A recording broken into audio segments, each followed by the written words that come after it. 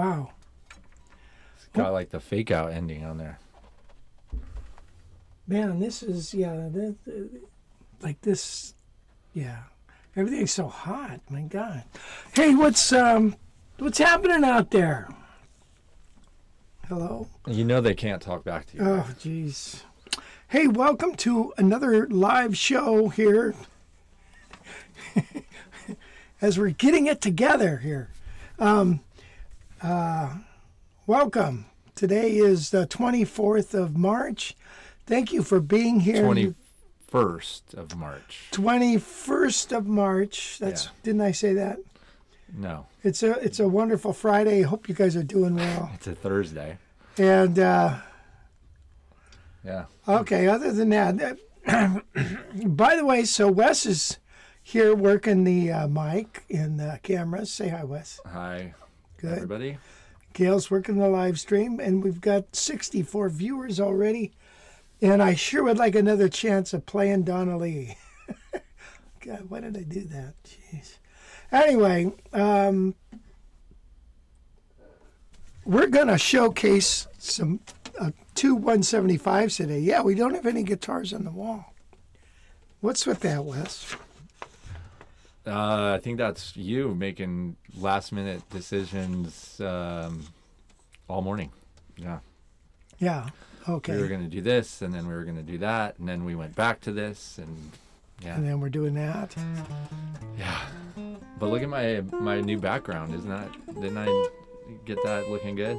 Right there? Man, yeah. See that? Look at how your face is framed. I know. It's great. That's awesome. Right. Yeah, so anyway, hope everybody's doing well. And hi, Jim Rolfe. I see Jim Rolfe there. Yeah, we need to spend some quality time on this. Well, you've audio. been saying that for weeks, and we never do. So yeah. Okay. Next week it is for sure.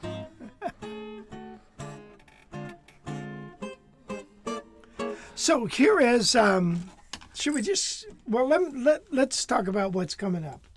What's coming up, Wes? Well, we're going to talk about that 175, and we were kind of talking about, is the 175 the most wanted guitar by people? I think it's the most popular jazz guitar. Yeah, and I think we say most wanted because, everyone obviously wants, an L5 or a Super 400 or whatever, but they can't afford them. So 175 is like, oh, I want that because I can actually afford it. It's definitely more in the ballpark. And there's just a ton of them out there, right? Well, yeah, they stopped making them now, so I guess. But yeah, there is a ton of them. There is a lot of them. So the prices of them have been going up. This one I got at our Jazz Fest from a guy that was there. Yeah. Speaking of that, let's say hi to some people here. Richard Jenkins from Albert Lee. Hey! Yeah. Albert Lee. Gordon's in Birmingham. The Blue Zone. Brian Bowman says, let's see, another question is, when will Gibson start making the venerable ES-175 again? That's a good question. Probably never, I'm guessing. Paul P-Man Howland's here. He's down in Southern California. What's going on, Paul? Paul was over at the Jazz Fest. Yeah, Paul. Edward Kasparik in Connecticut. Seth Waddington, what's going on, buddy? Did you see Charles Andre from Denmark? He was up there. See? Yeah. And James McLemara? Yeah, Joel Henderson's over Joel! in Indiana. It said Indiana, yeah. Seth Waddington's, and he's in North Dakota, South Dakota. I can't remember. He's a Jazz Guitar Accelerator student, kicking butt, I hear. North Dakota. Yeah, Big Steve from Olympia, Washington. That's Andrew over in New Jersey. Mark Larkins, Mark, what's Northeast happening, Tennessee. James McNamara. James just signed up for the accelerator program, so he's getting ready to start tomorrow. Got his first session. Yeah, That's going to be a lot of fun. Lou Nordrum, I believe, is up in the Bay Area. Adrian Lee, how's it going, Adrian? Totally tuberous in Massachusetts, on the road again. It's always in the house, asking questions about guitar pricing. Rich, what would you say a ballpark figure for a 1967 ES-330? Oh, 67. Now that's short neck, isn't it? Or is that long neck? The short necks get more. So in other words, it joins the body on the short neck on the 16th fret. The long neck joins the body at the 18th. So that's way up there, you know, so you got a long neck. Hence the term long neck. But, they are all over the map on those guitars. For some reason, they've gotten real popular. I mean, don't get me wrong, but for some reason. But the 330 was very, nobody really dug that guitar because the volume, when you start playing at high volumes, it feeds back like crazy. So what I think is happening nowadays is everybody's not playing so damn loud. So the guitars aren't feeding back so easy, like a 330. So you could actually go out and play a 330. So I think that's possibly one thing. And,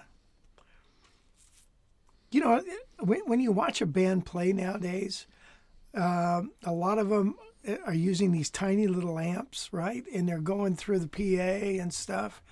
And so you don't have that really intense, loud stage volume that I'm hearing anyways, compared to the way it used to be.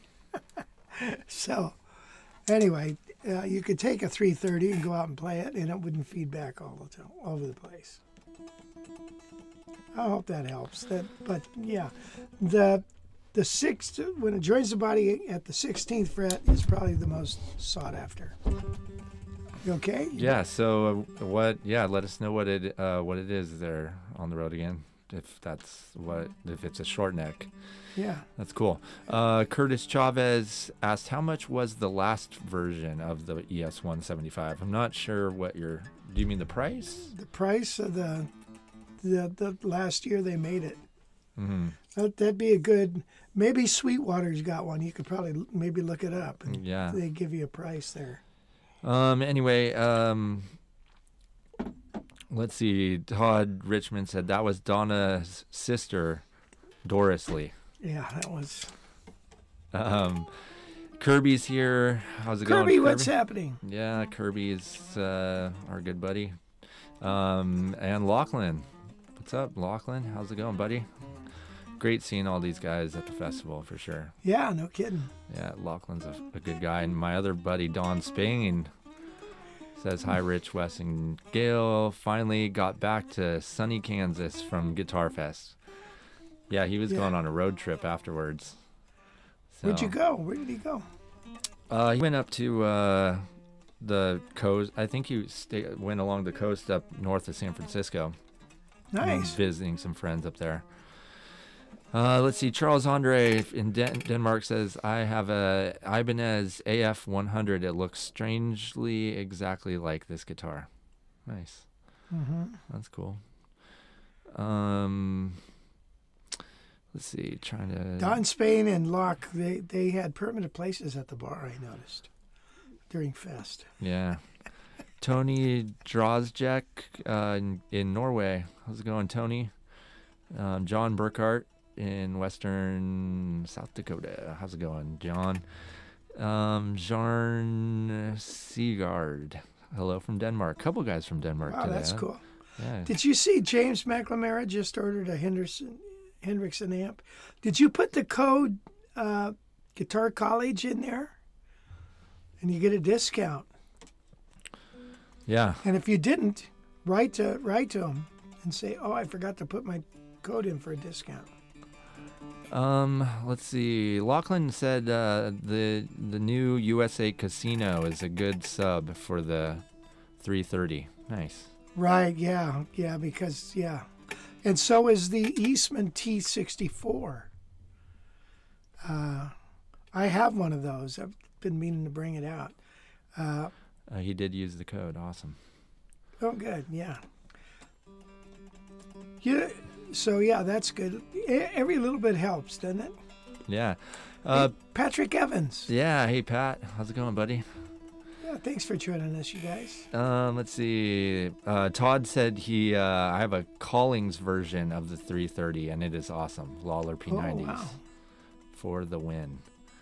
And then Tony over in Norway said, thanks to your advice, I got 2 inexpensive Archtops, Samick LaSalle and Epiphone Broadway. Nice. That's awesome. Yeah, Those are good guitars. The Samick, we got a couple of those that we're going to feature pretty soon here. And then Totally Tuberous says, a few years ago I found a Greco 175 clone that is really pretty decent guitar for substantially less. Yeah, Greco. They were really trying to prove something back then. And I've had a couple of those, and yeah, they're fine guitars. So, John Pillarella says, I have a ES-165. I leave it at home because it feeds back so much, even with foam plugs. Any solutions? what amp are you using? That's if it's a Fender amp, I'll lay odds it's a Fender amp, right? But you'll have to get confirmation on that. Yeah. Let us know, John. What amp are you running that baby through?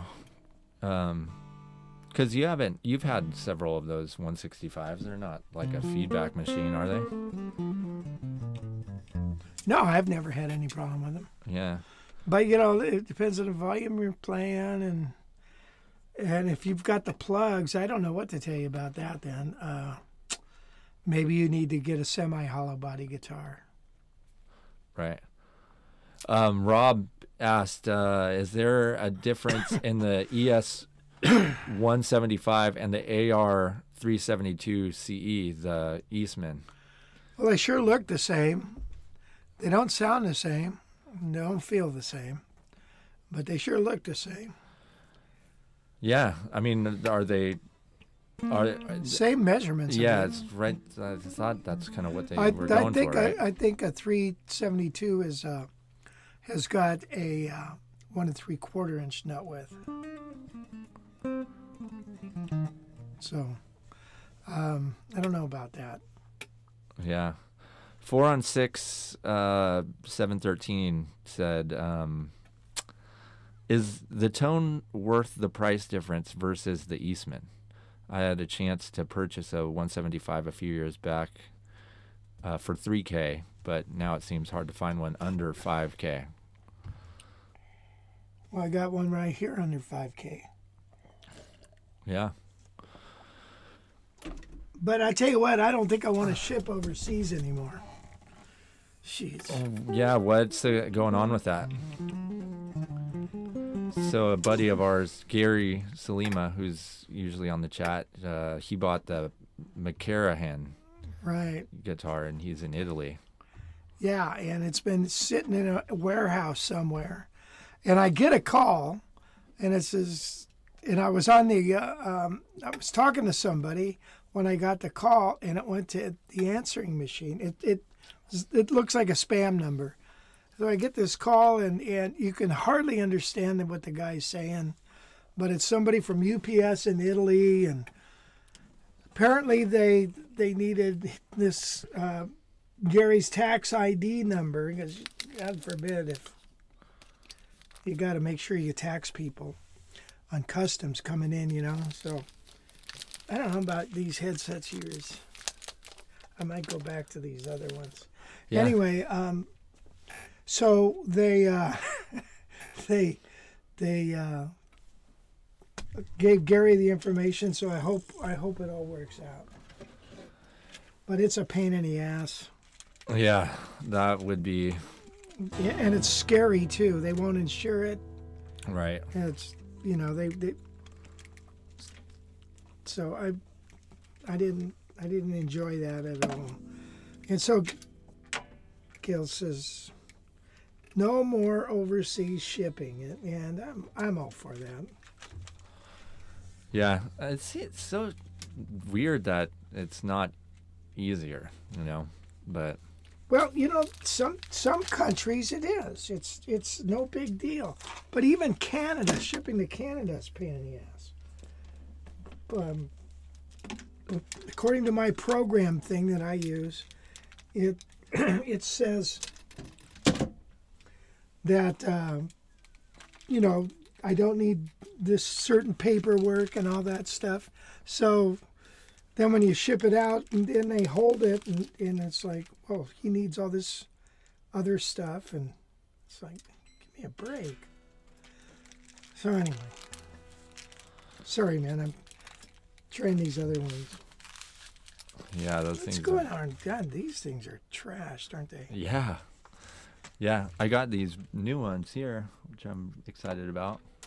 Yeah, finally. I mean, what a difference. They really do sound, and they're so much more comfortable. They sound really good. They're Sennheiser.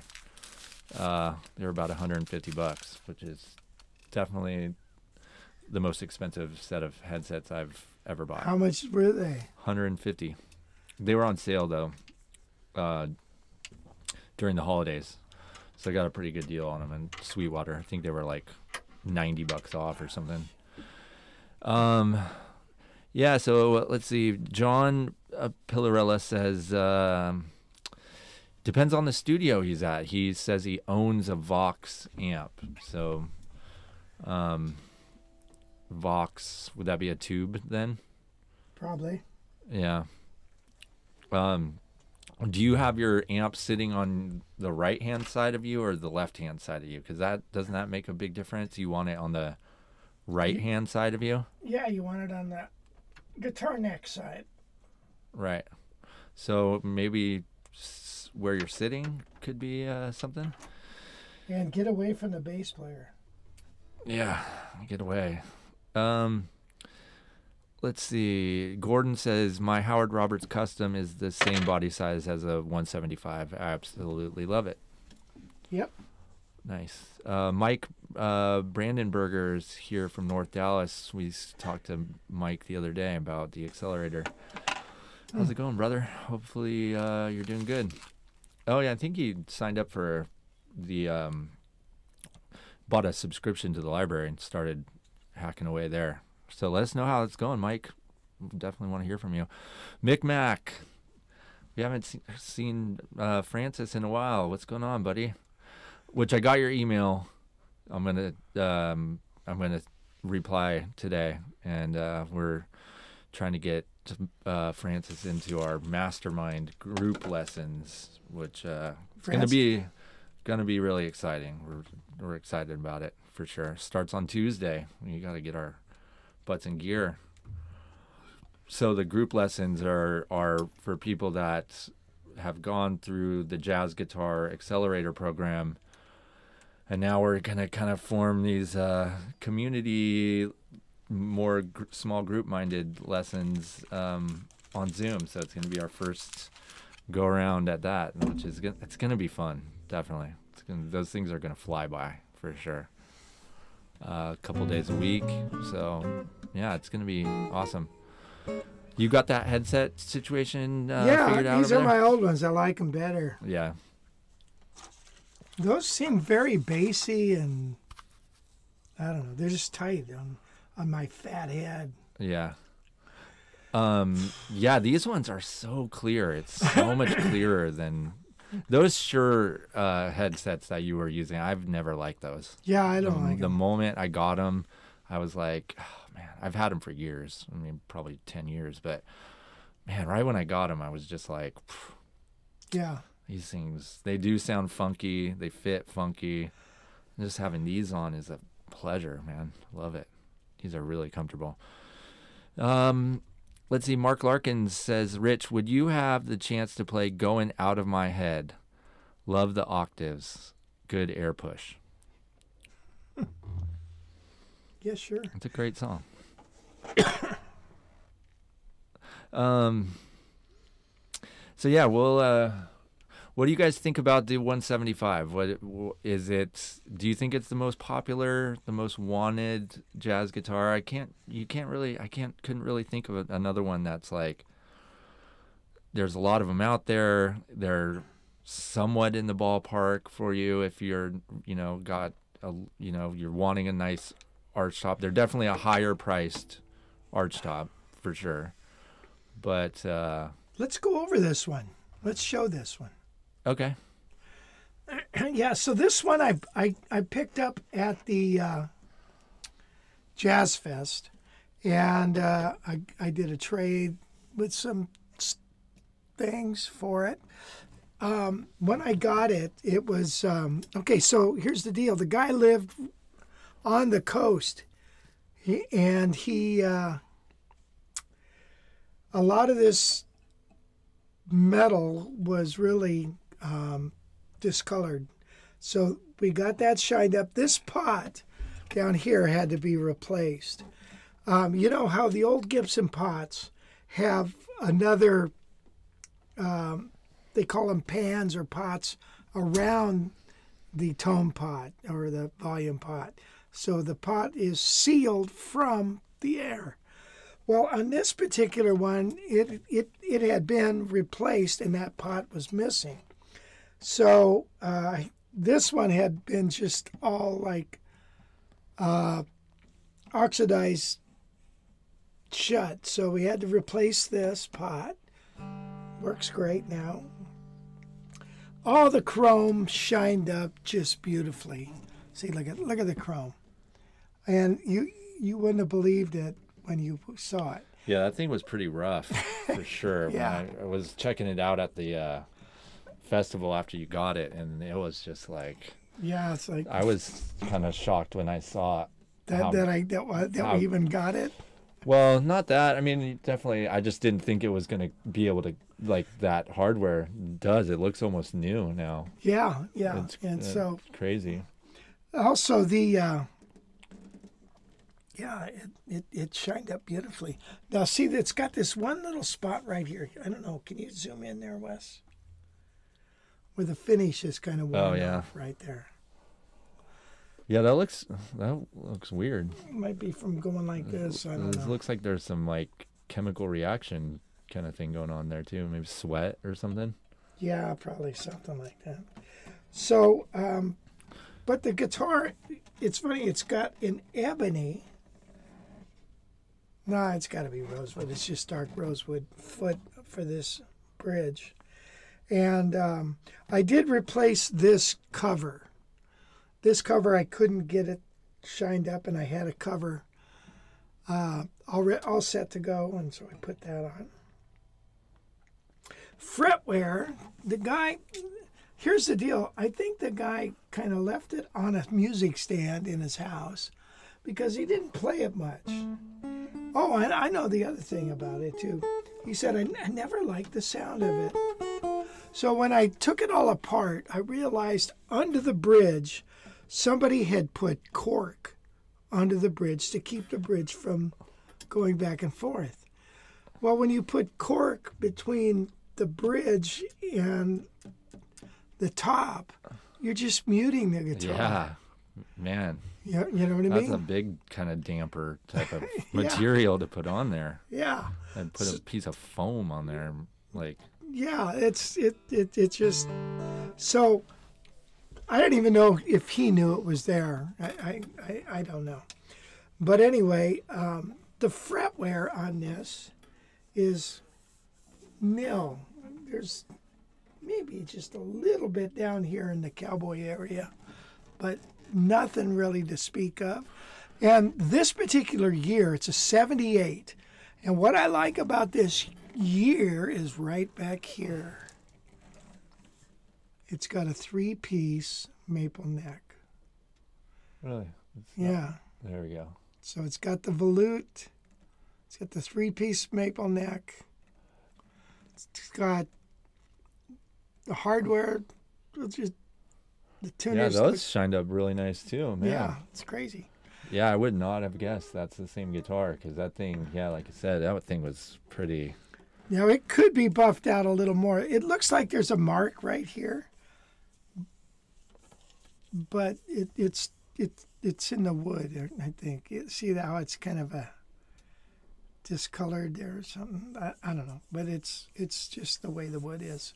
That thing's got a real pretty fretboard. It does, yeah. Yeah, like it's just got a lot of grain and detail in there, and it's kind of lighter too, so that thing that pops. That's a nice that's a nice guitar. I'm impressed. Very nice. Yeah. I'm impressed by how good it cleaned up, for sure. Now this headstock is bigger than the older ones.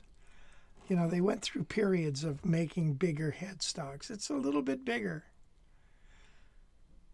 Truss rod, I don't think had ever been adjusted.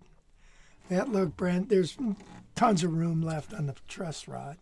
So I'm very pleased with this. I mean, I'm really pleased. And I took bitchin' photos, Wesley. Yeah. Go show them the photos. Richard Jenkins is wondering, how are you cleaning the hardware? Well, several ways. I have a buffing wheel. You know, so I take it out to the garage, and I got a buffing wheel that I used to use for car parts, you know. You get it on there and just, you know, it's a cloth wheel, and you put the stuff on the wheel and buff away, and it just a matter of minutes. It's new. So you got the price on here for $39.95.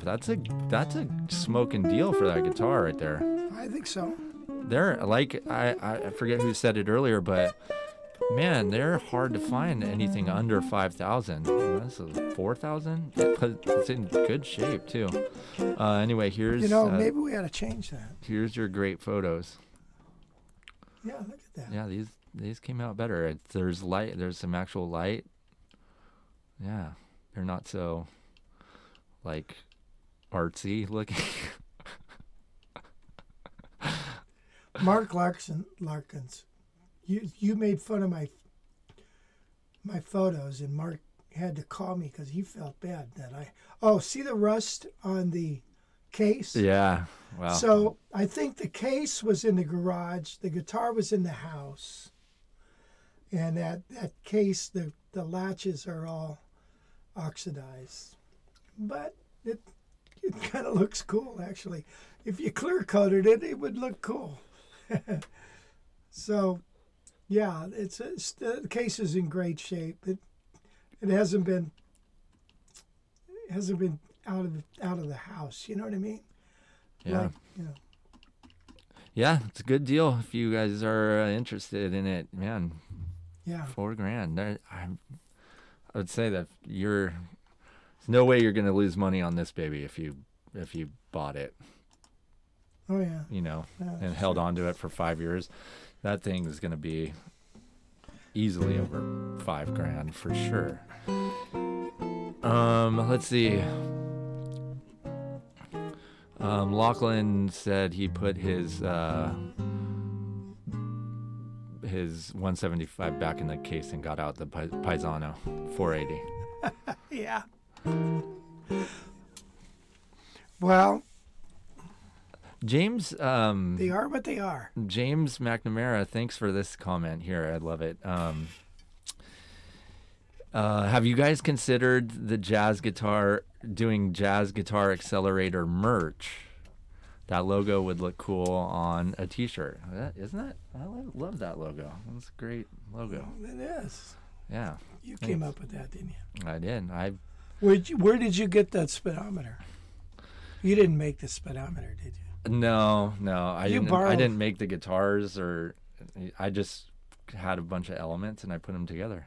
Right. That's the way of how it works nowadays. Yeah, it's like clip art back in the day, you know. But it takes some finessing to like make it look right, and you know, same with like the Jazz Guitar Fest logo. I really like that logo, and I was just grabbing a couple of different little pieces that of did come off nice. Yeah, so I'm definitely I love making logos and designing stuff on Canva. If you guys have never used Canva, it's a great program for designing anything. It's really easy. You can do some good stuff. Let's see. John said, thanks. I've tried positioning with some success, but I appreciate the advice. I know I can't face the drums. That's for sure. Let's see. What songs are you playing? This will tell how loud you are. Yeah, that's a good point. Rob says, does Kirby have a 175?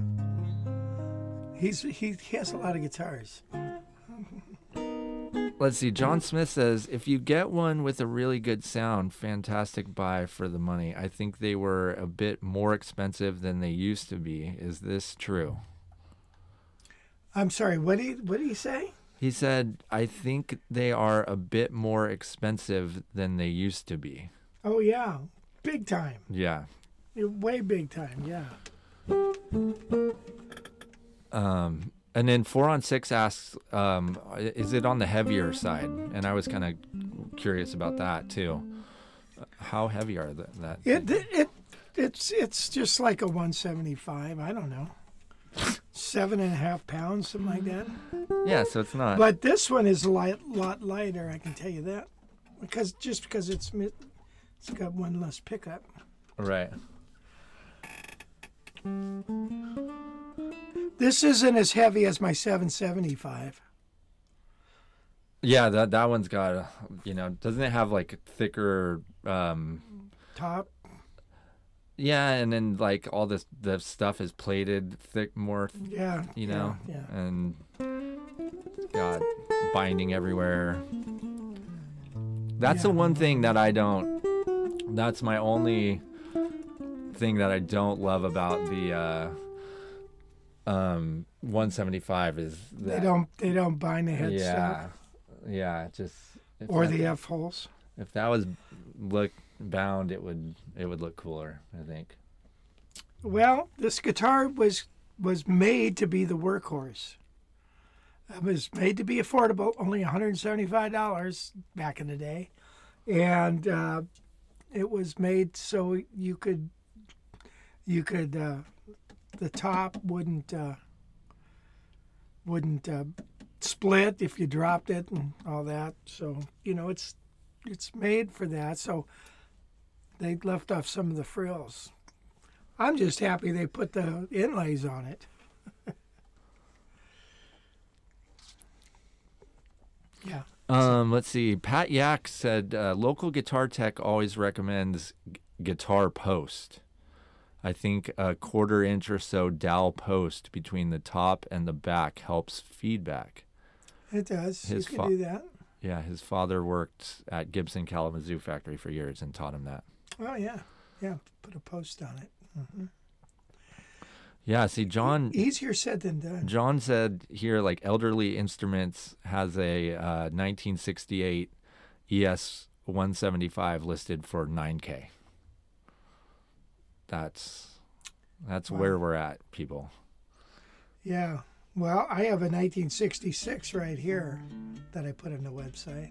Right. And we'll show that in a minute. But let's play another song on this. Do you want to hear this acoustically? Yeah, let's do it.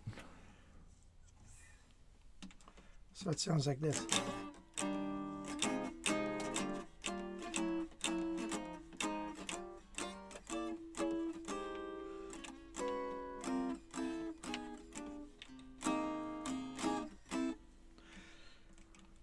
There you have it. Play some single note stuff on it acoustically.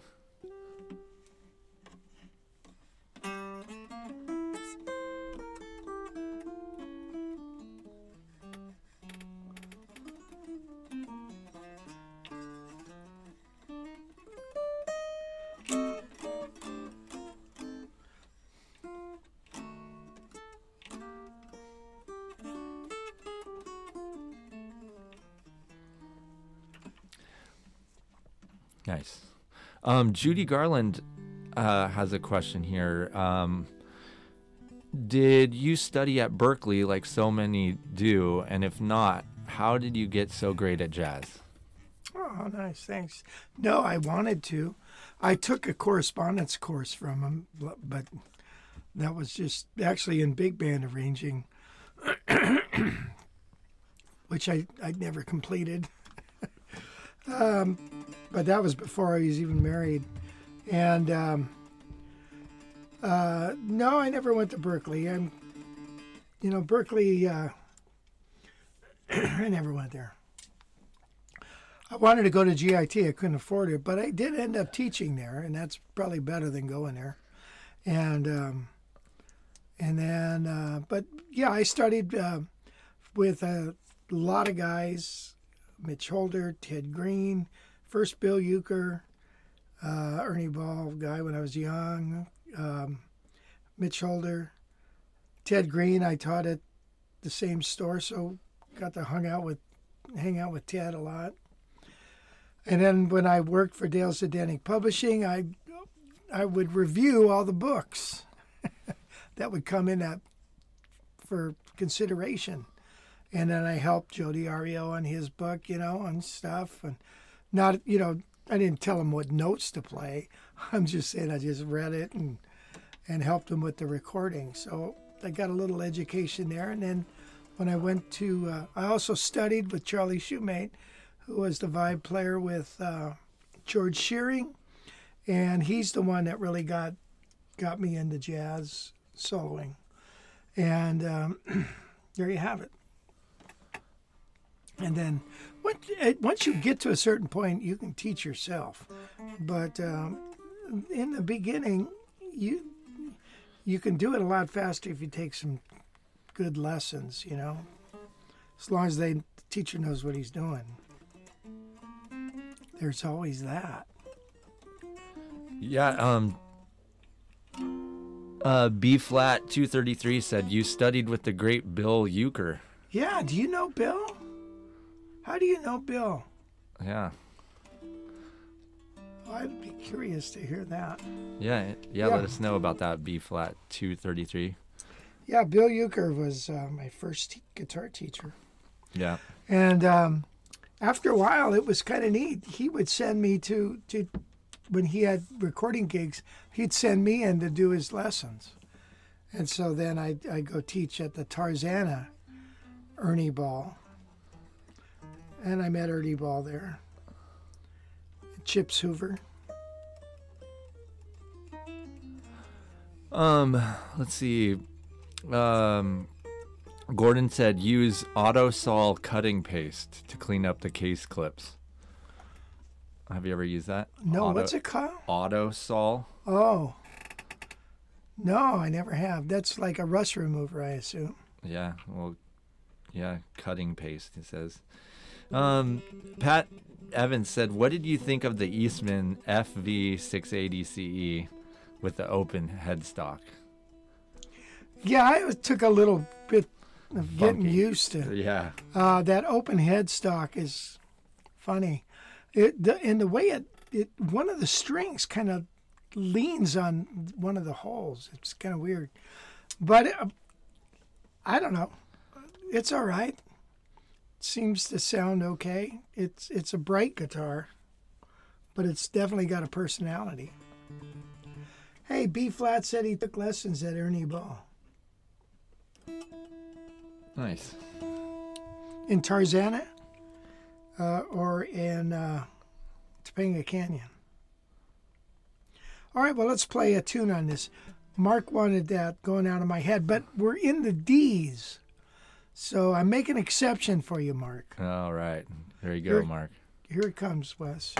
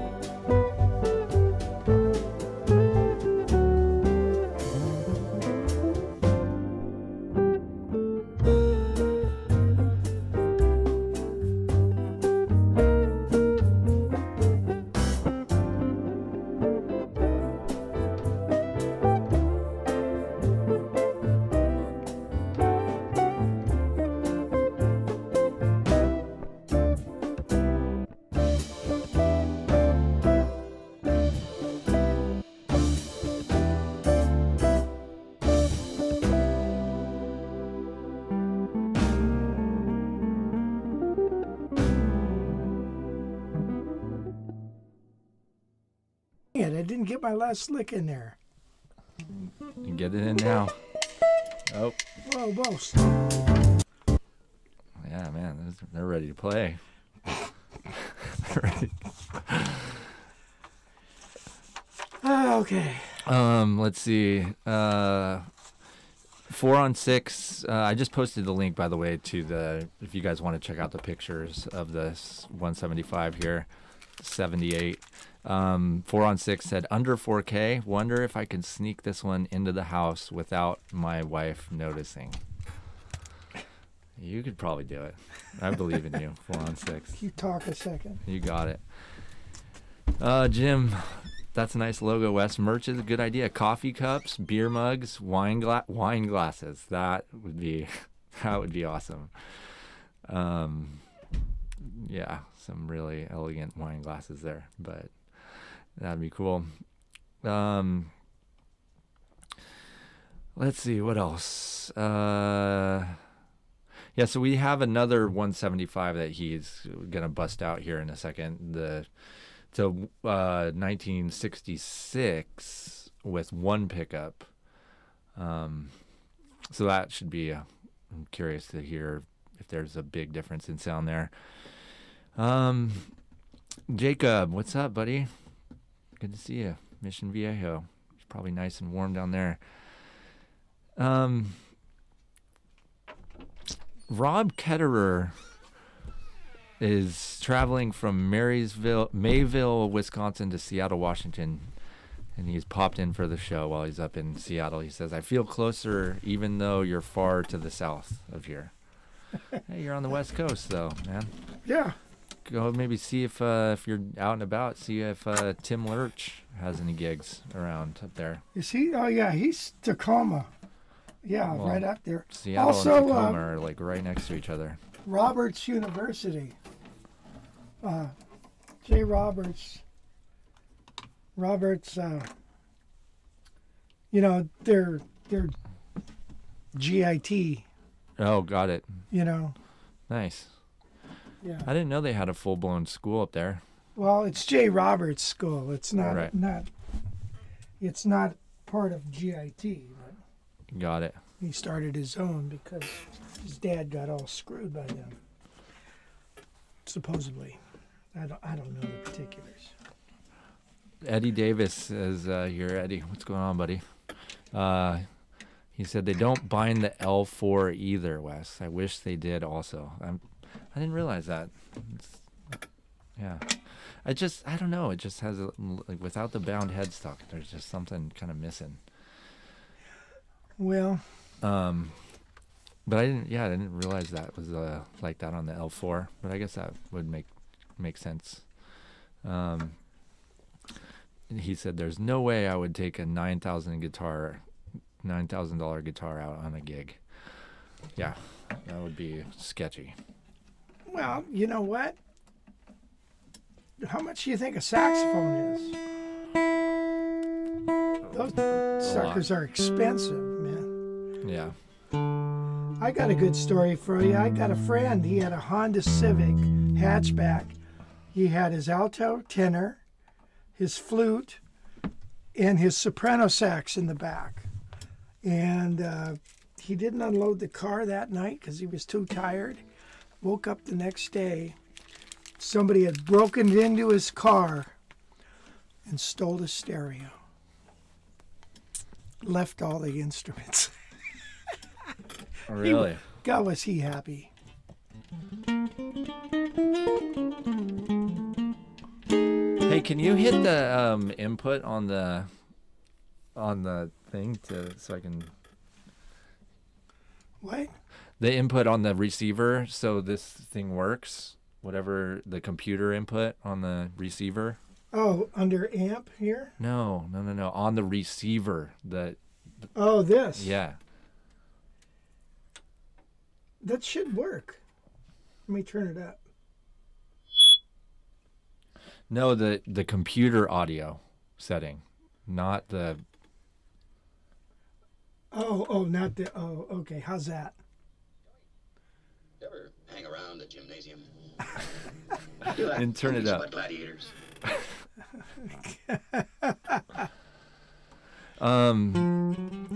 Let's see. So B flat 230, 233 says he did take lessons with Bill Euchre for a little while at Tarzana. Really? Uh-huh. Yeah. How'd you like Bill? I mean, he was my hero. Yep, we brought him out to Thousand Oaks for our, after years of nobody ever knowing what happened to him. And honored him because he taught everybody in that town. It was a real touching thing.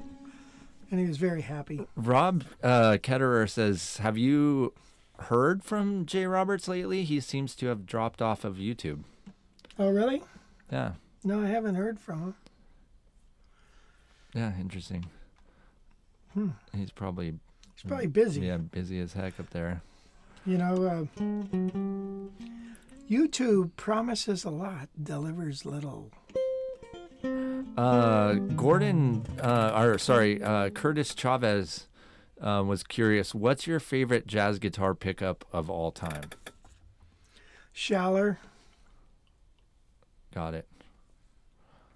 Or the HRWs, Howard Rendell Wall, which are an altered Schaller pickup. I like those. I like the Seth Lovers too. You know, I like probably those are the three right there. Nice. Yeah. What are the pickups in those things? Or just Gibson? The Gibson pickups. This is a 66, and it has been shot over with overspray, but it's not too gaudy, and not too. It feels good, and the neck feels fantastic. And I'm sure this is a replacement tailpiece. The pickup is like a PAF repo from Gibson. It's got that, I don't know if it's an authentic pickup, patented number pickup, or the real deal, or a reissue. I don't know, because the way they make them now, I can't tell. And it's original tuners, and the frets are original. No, it's been, yeah, I think it's been refretted. But it's got the 9/16 nut width, which I like.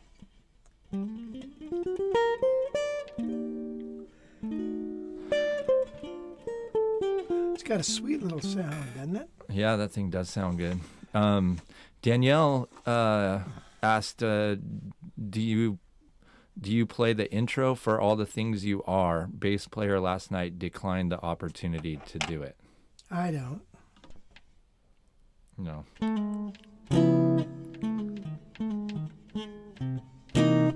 That thing? Nah. Got it. And then Gordon said, if you're in the D's, can you play Dave's Shadow of Your Smile? Yeah. Yeah, sure. Let's play, what's on the list here? But I got to go back. Go back, young man. Todd Richmond says he regularly gigs with a $12,000 bass. Wow. And bought them to gig and play with them. And he has musical instrument insurance to cover them. Have you ever had insurance on any of your guitars? No. Where do you get a policy for that? Just anywhere? Yeah, there's special companies that do that. Got it. State Farm? Huh. I hope not. All right, here's Do Nothing to Hear from me. That's a D.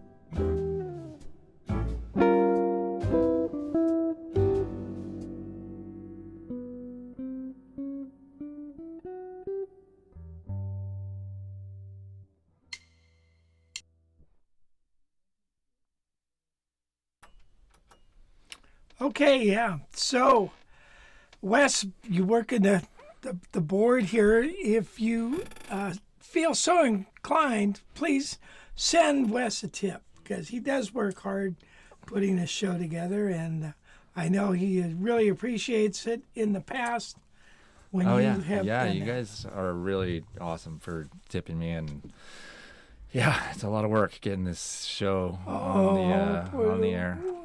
Yeah, He's not used to that hard work. yeah, I know. I learned it from you.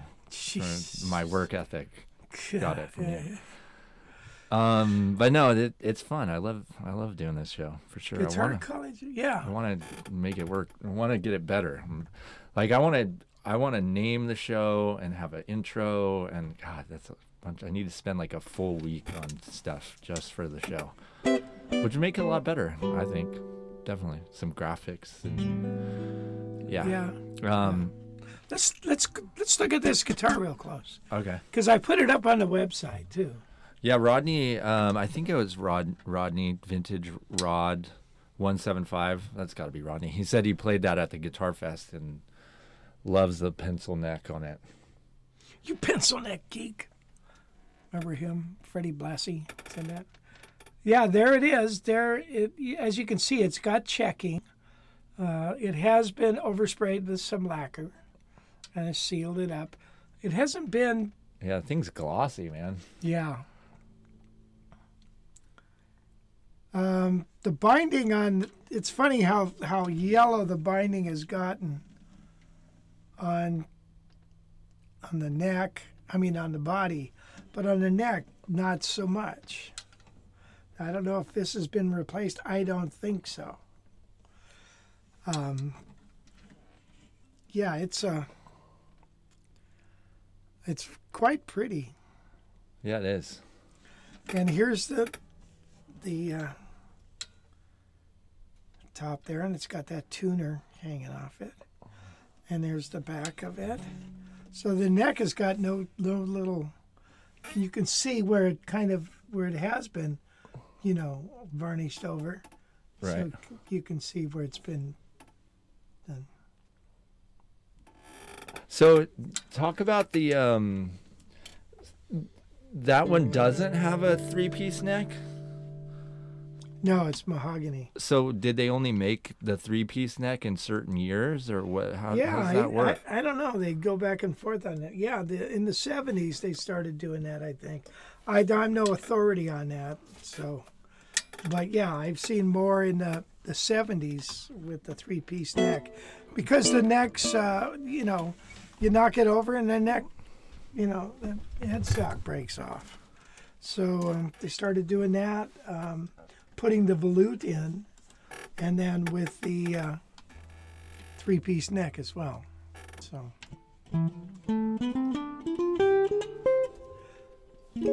So is the neck much different than the other one? It's skinnier neck, or no. What's the story there? It maybe is a little bit this way, yeah, a little thinner, but definitely thinner this way. And which one do you like better? I like the thinner one.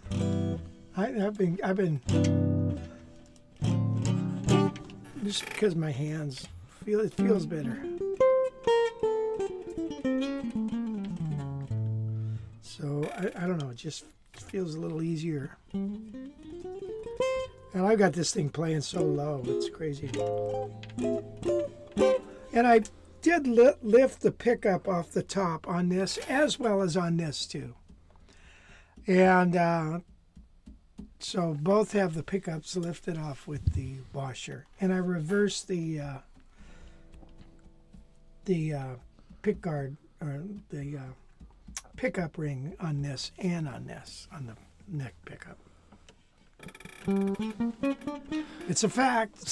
Is this one on the site too? Yeah, I just put it on there this morning. Go look at There you go. Go look at the thing there. Check it out, man. Are you going to do that? Yeah, sorry.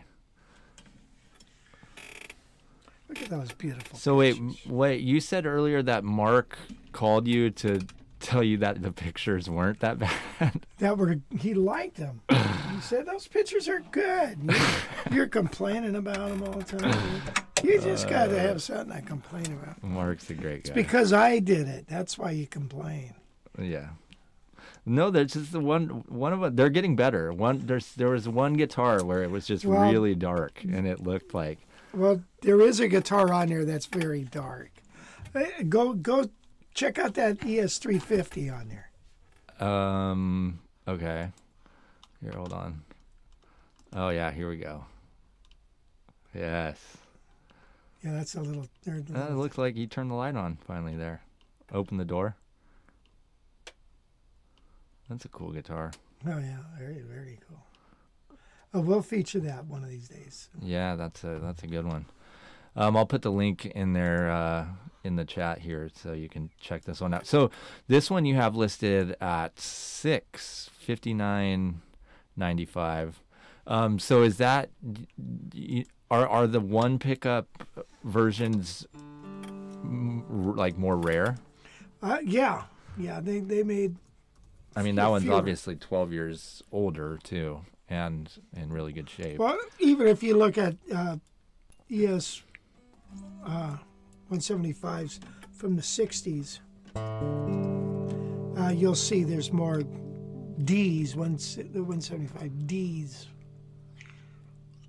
which means dual pickup. Is this on? Coming through the mic? I mean, yeah. Okay. The action could come down here more, but I don't want to mess with it right now. Yeah.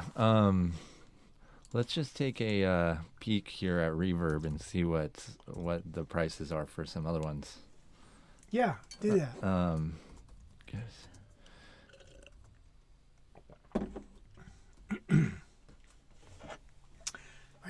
you?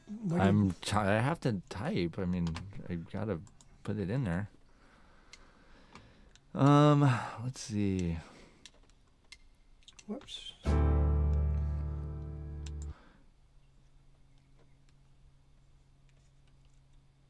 Yeah, see, like this one right here. That's 10 grand for that one. What year is that? Doesn't 61. Say. Yeah, see, now those might have original PAFs. I doubt it though. You have to look at the description. Because those original PAFs, they want a fortune for those stupid things. Right. Let's see. Patent pending. Yeah, it says equipped with 80s or 90s Gibson reissue. Oh, PAF. okay. Well, see, that's not an original deal, So. Yeah, that's a high price right there. That seems to be, yeah. I mean. 57. That's not a bad deal for this guy. No, I didn't see that before. That's down in Burbank. Yeah, that's sweet. Wait a minute. 57. Wow, that's pretty good. Imperial vintage guitars at Sherman Oaks. Huh. Here you go, Jim. Get down there and get this thing. Yeah. Late 60s. See, that's 62 up there. So, like, why? Yeah, this one? One, two, the last one over. There, look, click on that. Holy crap. 16 grand for that? That's what I had, a 62 with the original pickups. Wow. That just is astronomical, That thing's beautiful, though, for being a 62. It is. That tailpiece. Is that original? I mean, the tailpiece looks good, but the pickup covers, you'd have to research that. Because it had nickel pickup covers, and those are too shiny. 2 original PAFs in there. I wonder if they replaced the pickup top covers. Yeah, I don't know. But yeah, that's a lot. Dang. Yeah. So they're up there. all over the map. Good God, yeah, they're all over.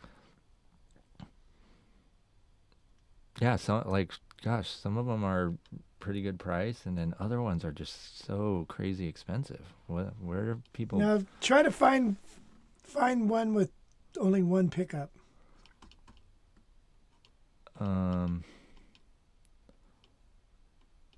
Yeah, I mean, would I type that in or just?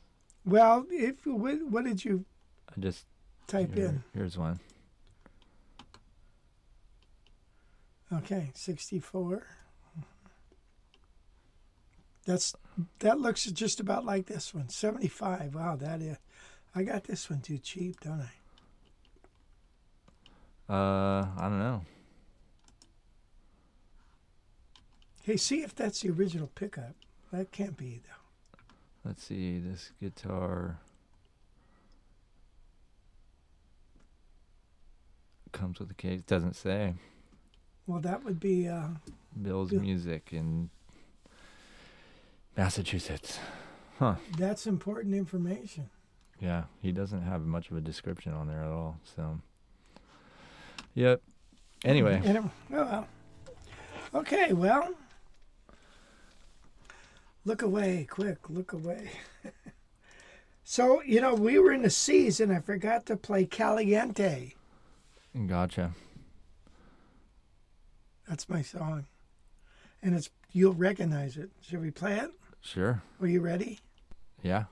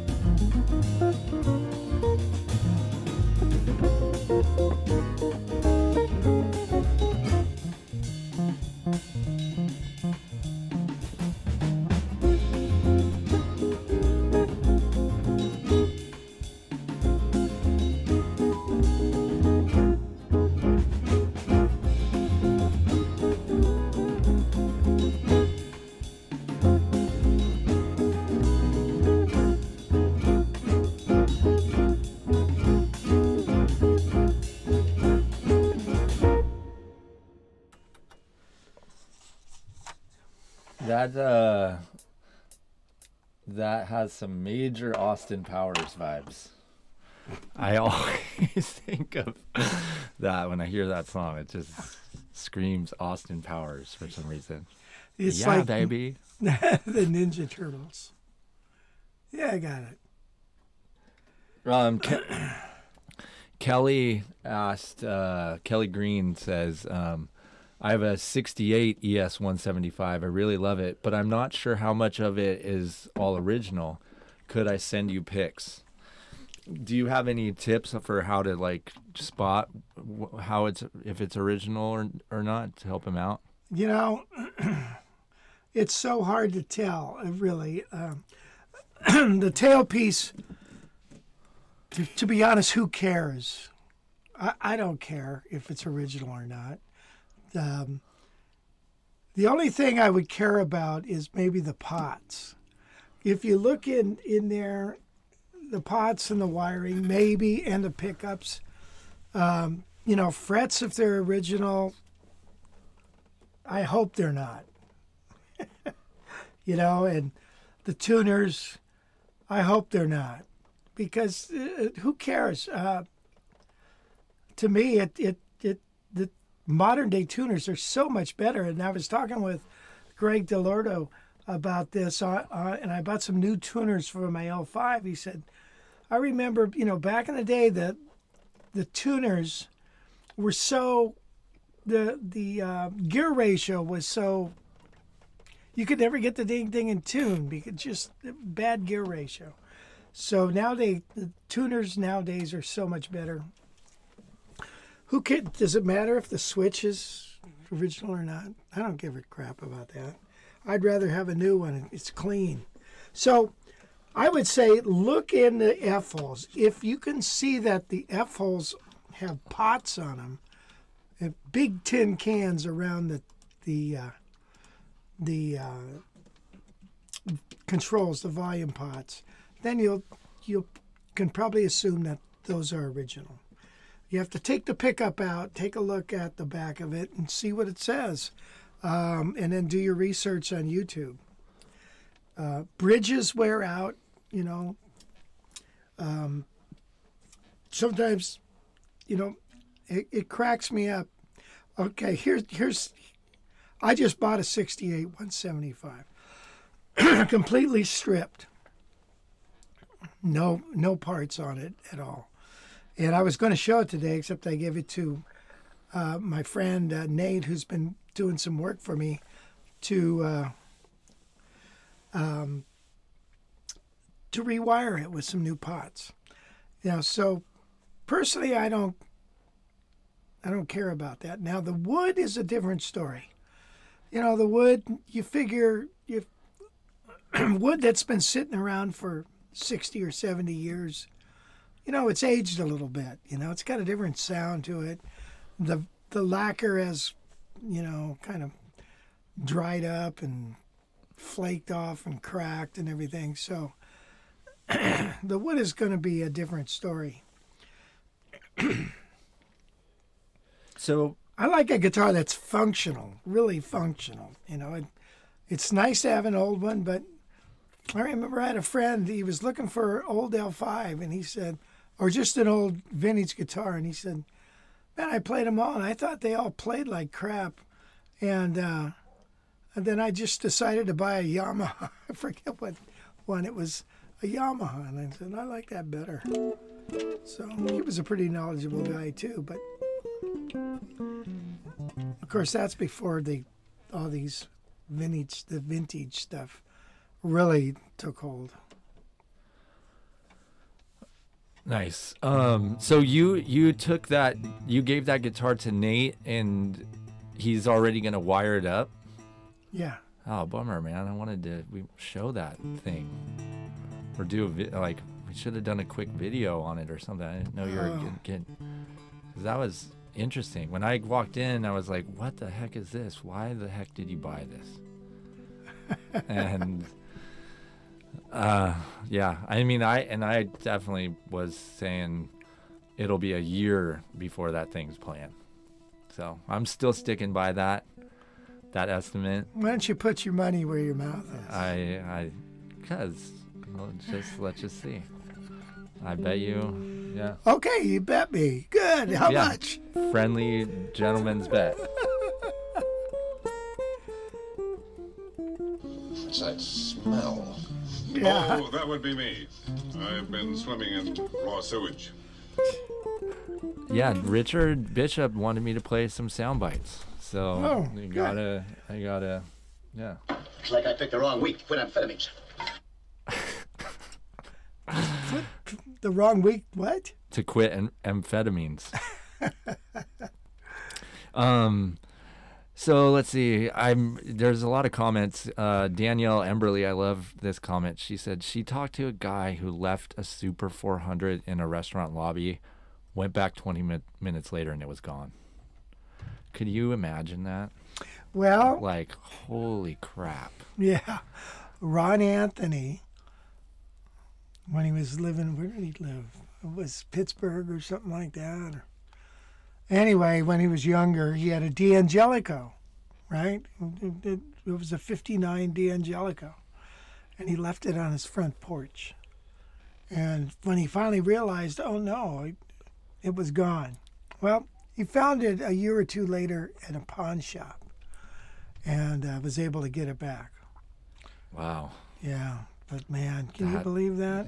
Talk about your heart just like sinking.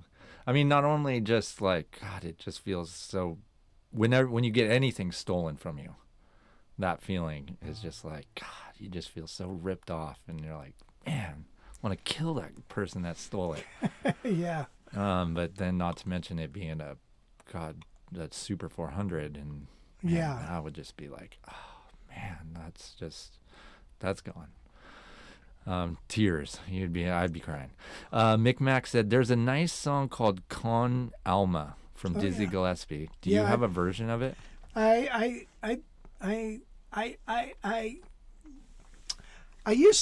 worked out that tune a few years ago, and I have forgotten how it goes. I'll have to work it up. Yeah. I love that song. It's nice, beautiful tune. Let's see. Question for you from Jacob. I heard on a YouTube jazz channel recently that the host really dislikes P90s because of the terrible hum they produce. Instead, she prefers humbuckers, which were designed to reduce the hum. Yep. What are your thoughts on that? Well, it's true. I mean, especially like you get in a room. I remember having a P90 on a Super 400, actually, I think it was. And I had it at a gig, and the room lighting was so intense, and this thing hummed like crazy. Yeah, so it's annoying as can be. So the newer P90s, they make them so they don't do that. But the old ones, yeah, they're notorious for that. So you got to be careful with those. Jim Burkhart over in South Dakota has an interesting tidbit here. He said he just got an email from D'Angelico with a link to your demo. Really? Yeah. That's awesome. What's the link? Have them post the link on the message board. I'd like to see it. I don't think that you can't. Oh, you can't there. post it. Oh. But yeah, man, John, maybe you could can you forward us that email? That'd be awesome. Oh yeah, there you go. Yeah, here, I'm going to put my email in the chat here. If you could forward that to me, that would be awesome. I wanted to see this. There you go.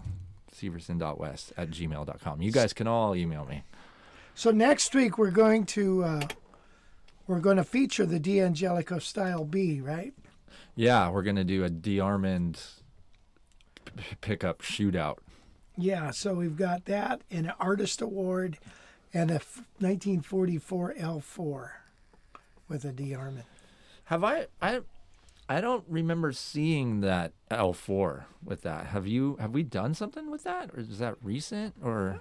Yeah, we have. I don't think we've ever done anything with that. Yeah, we should do something on that as well. So, I don't know. We might have to hold that baby Well, and just do the two. Just do the two, yeah, because that's a 1944, man. That's awesome. They're not just laying around, that's for sure. No, they're not. Let's see. They were talking about musical instrument insurance, Clarion and Music Pro. Oh yeah. And then Todd also said that your homeowner's policy won't cover your guitar if you gig with it. Right. Like, how are they supposed to know that? Well, if you put your, I don't know. You got to lie, I guess. I don't know. Right. Huh. Oh, sweet. Thanks, John. He just emailed it to me. That was fast. That was awesome. Let's check this out. Here we go. That doesn't look like right. me. You're rocking shades now. Oh, that guitar. Oh. Oh yeah, that's the SS or the Premier. Yeah, sweet. Oh, nice. Cool, man. That's great.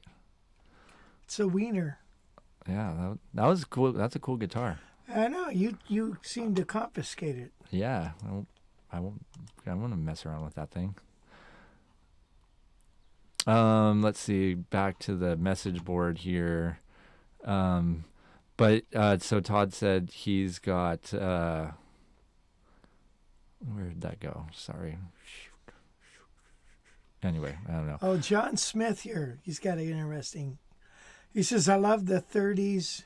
I have a 1931 50 with the Charlie Christian pickup. It seems to pick up the electric clock and other electrical interference. Yeah. Yeah, that's the truth. Gordon is asking if can you show the back of that thing? This one? Yeah. Yeah. Oh wait, no, he was talking about the 66. Sorry. Oh. Yeah. Oh, I can show that. Yeah. All right, do it. All right, ready? Here it goes. I thought I did.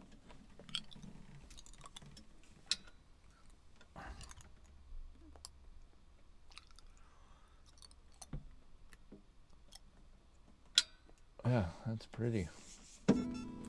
I didn't. I've been using it to teach with, and I haven't been. I haven't been cleaning it. Needs a good clean. Carlos Campos, I think he's down in Brazil, but he asked, "Hey, will you talk about your octaves technique?" Sure. So, I mean, I like to use my thumb. And so I use, for the E string, I use those two fingers, and for the A string, and for this string, I use those fingers. So you have to say to yourself, which note, which finger is going to be selecting the target note. It's funny, I was just doing this with Tom Rotella. Tom had a class on this, and he says he uses his little finger as far as this is a G. So he's playing looking at this. I play looking at this. So if you look at what an octave is, you've got these other notes trailing behind, and you're just focusing on this. So that's how I like to do it. So you learn to play things with one finger. There's a major 7 arpeggio. Here's a minor major 7. Okay, here's an augmented. Okay, then learn to play it.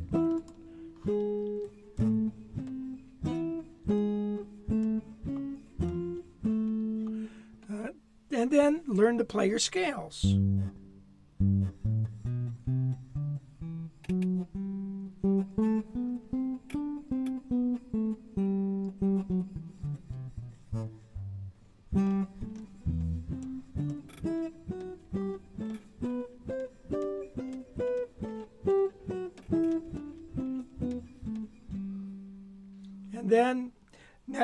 You're muting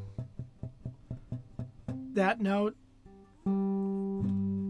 as well as all these others. Okay. So I'm strumming all the strings.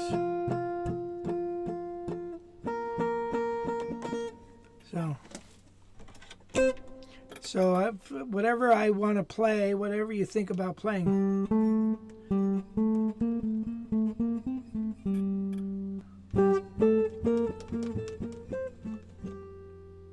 So you learn to play it first with.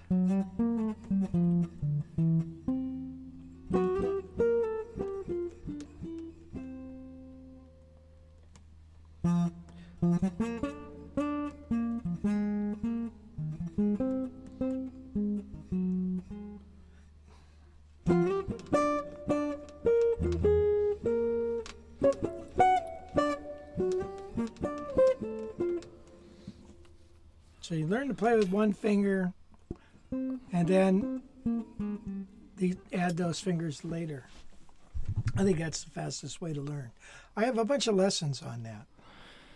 Yeah, we added those to the chat, the octave series. Yeah. Oh, good. It'd be good for you there, Carlos. It takes a lot of practice, I would imagine. Looks hard. Let's see.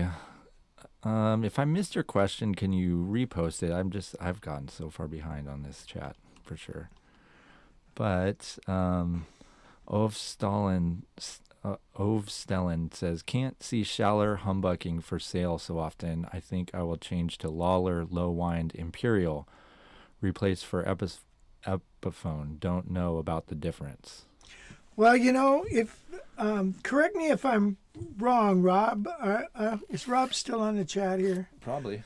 I think the lower the output of it, the more treble you're going to get. So if your guitar is already very trebly, I think go for a higher output. I could be wrong, but that's what I seem to be remembering. It's hard to remember all this stuff. Right. Yeah, Jim Hall had a 175. He had an L5, and he hated it. It was the story I heard, probably because of the feedback or whatever, but he just didn't like it. And again, an L5 sometimes don't sound good because you can't hear the overall, in a band situation, you can't hear the overall nuances of the guitar. It has to be a concealed or a tight situation, a studio situation or something. Right. Dan Anthony said, I want the Holy Grail jazz guitar, but I hear L5s are too big for some people. I need a really nice Gibson Archtop. Well, you can go with L4 or one of these. The 775, if you can find one. Those are sweet. Yeah. Yeah. Take a look at these ones, Dan. These are a good deal, especially the one that he's using right now. I mean, yeah. $4,000. As we looked at earlier on Reverb, it's one of the lower priced ones on there. Let's see. Fish Bite Catch. Has anyone ever played on a Halo custom Archtop 4? I was going to try to order one, but they discontinued the line of arches. Doesn't ring a bell. Yeah. And then Roberto Gianetto said, I own a Steve Howe signature ES-175. What do you think of this version of the guitar? Yeah, I've never played one, so I have no opinion. What's the difference? Do you know? I don't know. Oh, Rob says higher output, more mid-range. Lower output, more chime. Huh. Sour cream and chime. Well, that's interesting. Okay. So I suppose it's got to fit the guitar.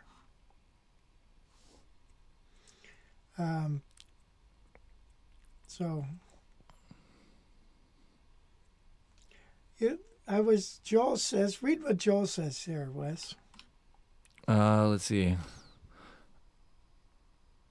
I was told by Mark Campoloni, if you are a finger picker, the low whine pickup would work for you better than full output. Your finger picker. Yeah. They like that nice bright sound, Right. So.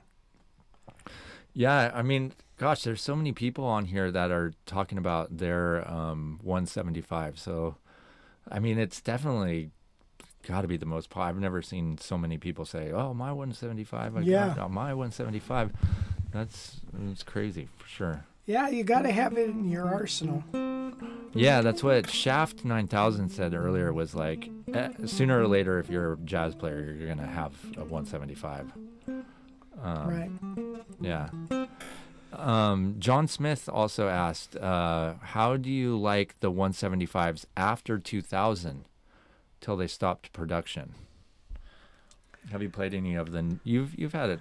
Didn't you have a newer one? I think we've had some of those, and yeah, I thought they were nice. They were nice, yeah.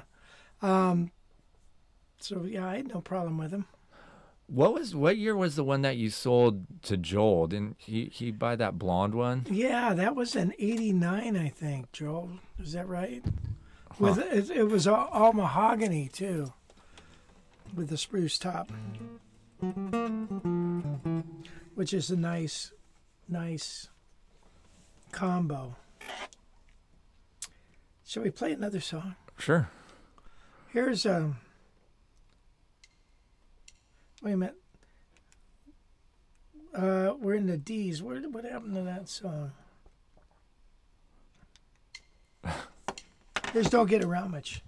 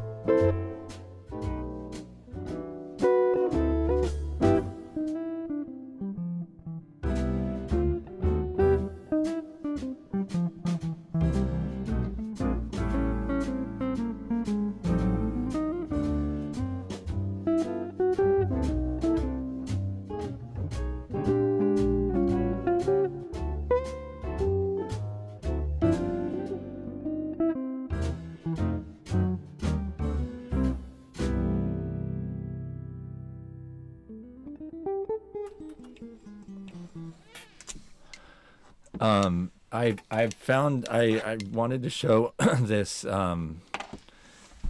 Here's what you got. Oh, that's right. Yeah. Yeah. So that's what I was saying. This thing won't be playing for a year. And Paul P-Man said we'll have to bet. A friendly bet is usually a $1 wager. $100. $1. But yeah, I walked in and I saw this thing and I was like, what the heck? Like, what are you gonna do with that? And it was expensive too. I was like, sheesh, man. Pretty cool though, the brown. I definitely like that. It definitely looks different for sure. But I don't know. He's got so many guitars in there that he's always working on, and I just don't see this one coming together in a year. But hey, I'm basically just doing that to try to get it done quicker. So hopefully I can keep egging him on. But it came with a case too? Yeah. Oh, that's cool. Yeah, so these guys, they dismantle guitars, like they're going a wrecking yard, except you don't take a new, or not a new car, but a functioning car and dismantle it. I guess you do if the parts are worth a lot. I don't know. So apparently the parts are worth more than the guitar with the parts. Right. In this case, so that's fine with me. I put on. It's like Gail said, but you put everything on there that you like, and then play it. But yeah. May I play it for a while and then I'll throw it up on the web page or something. Yeah, let's see. There's another question here. A while back, you were at the Austin show and played a guitar by Texas luthier Redentary Guitars. You seem to be pleased with it, but is it worth the $4,000 to $5,000 that was being asked? Where was that? Where? In doubt? It must have been in Nashville. I think, yeah. Let me see if I can dig that video up real quick. But, yeah, remember we did... Was it in Austin? Yeah. Yeah, it was definitely Nashville. Remember we did that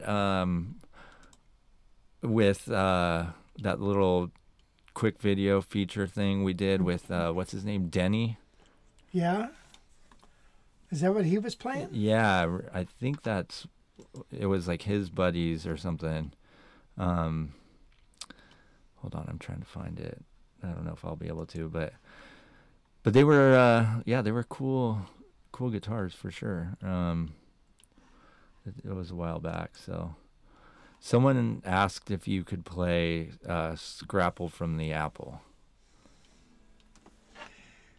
Yeah, maybe.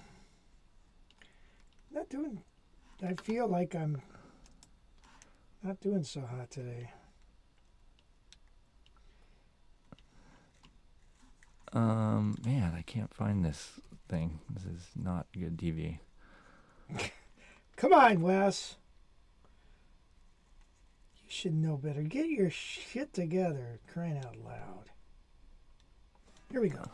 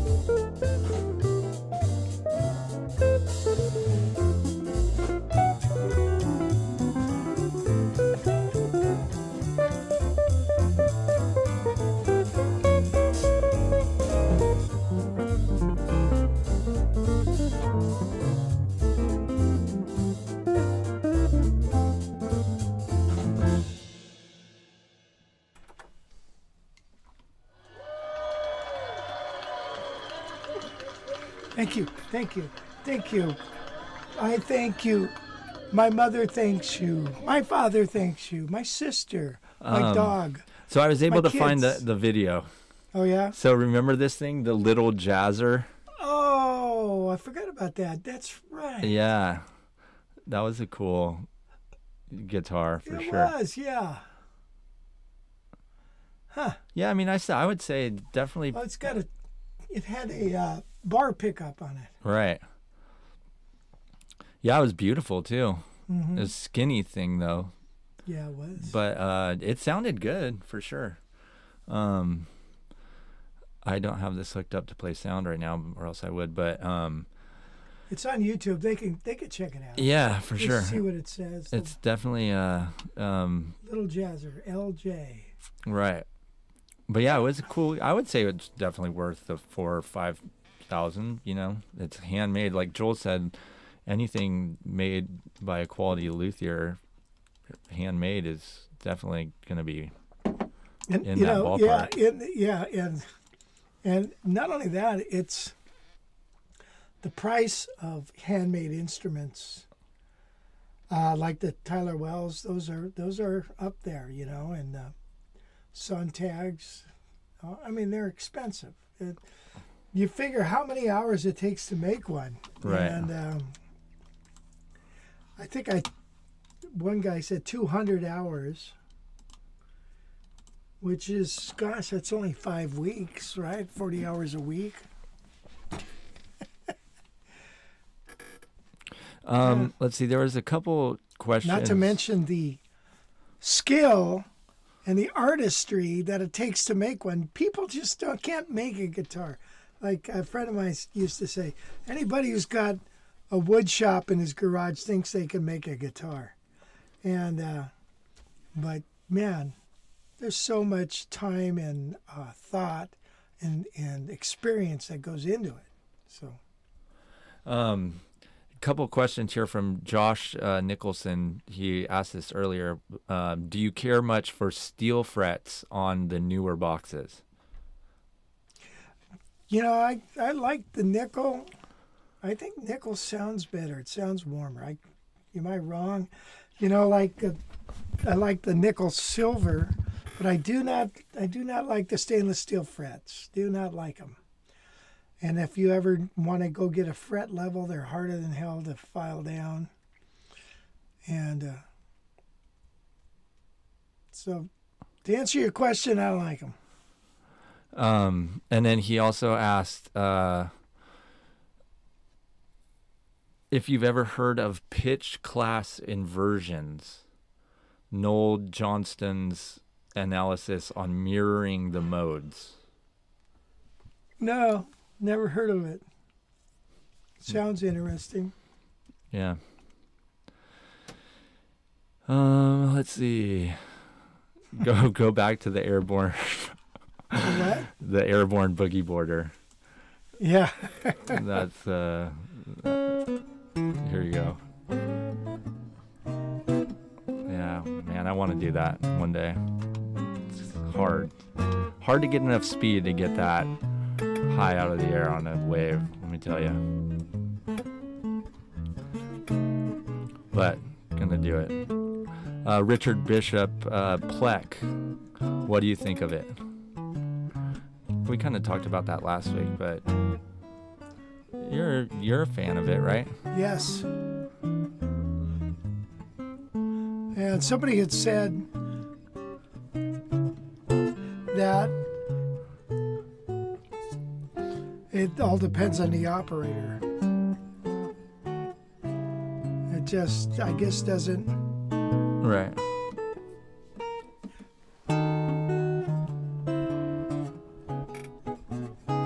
And then Richard Bishop also asked earlier, how do you like working with sax players? I love to mimic their scale runs. Even the sax errors make cool sounds. Character. Yeah, I like it. I like working with sax players. Sure.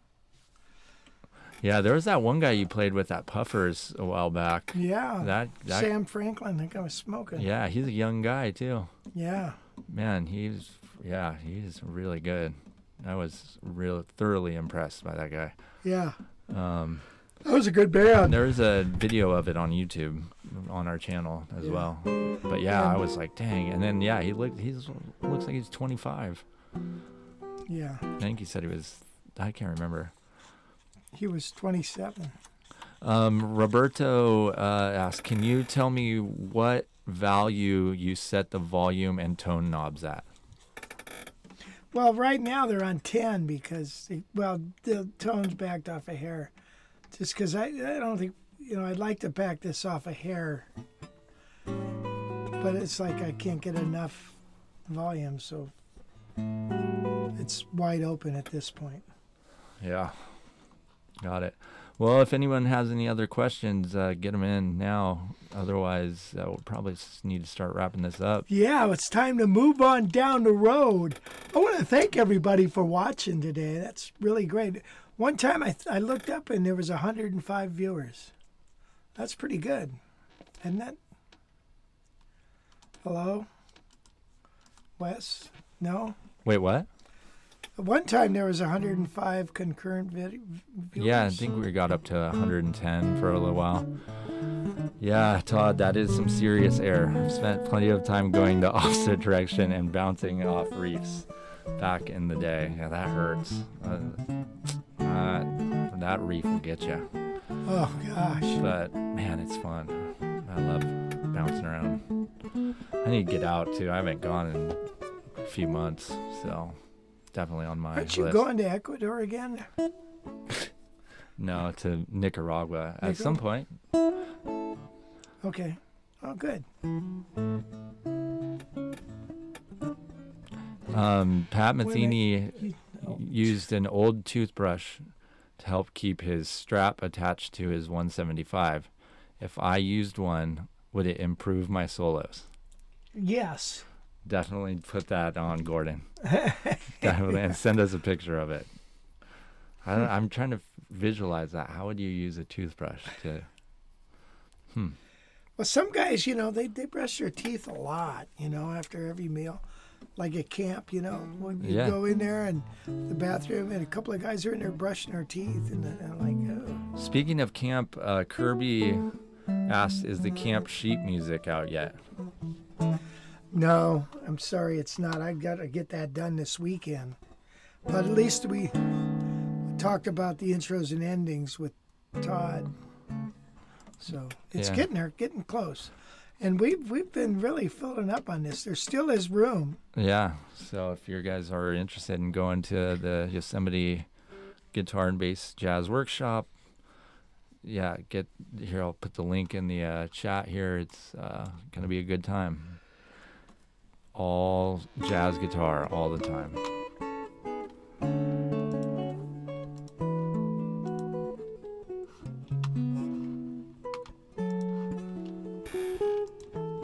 All right. Well, yeah. I'm hungry. All right, well, we'll see you later, guys. Thank you, Gail, for doing all that stuff, and Wes, you too.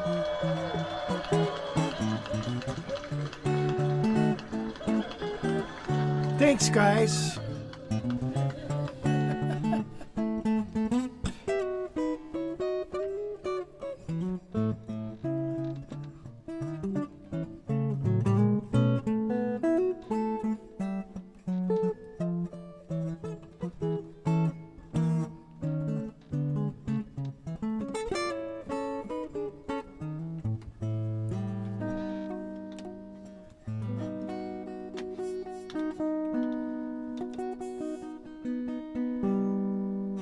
Okay, see you next week. And did we tell them what we're going to do next week? Yeah.